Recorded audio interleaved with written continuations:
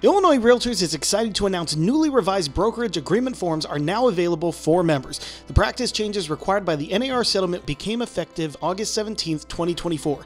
In anticipation of those new rules, Illinois Realtors has strived to ensure members have all the information they need to understand the changes and how it will affect their businesses.